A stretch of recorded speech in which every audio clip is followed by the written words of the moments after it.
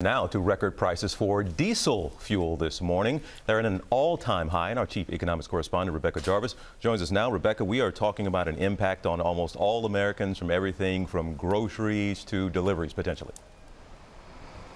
Absolutely, TJ. Good morning to you. And when we talk about rising fuel prices, we're often talking about gasoline, what we pay at the pump. That today is averaging $4.19 a gallon. But when you look at diesel prices, diesel fuel, they hit a new record high just this morning, $5.32 a gallon. And diesel is incredibly important to the economy. It's known as the fuel that moves the economy because it's the fuel that most of the trucks use that are on the street across the country. They're the things that are carrying your groceries, your diapers, your necessities. And when the costs for those truckers go up, all the costs go up on these various items that we are so reliant on as Americans. So why is this happening? Well, the same forces that have been driving up gasoline prices, the same forces that have been driving up other prices across the board are having an impact here. Inventories are running light, and what we've seen is that impact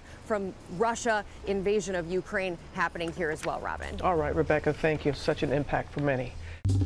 Well, hey there, GMA fans. Robin Roberts here. Thanks for checking out our YouTube channel. Lots of great stuff here. So go on, click the subscribe button right over here to get more of awesome videos and content from GMA every day, anytime.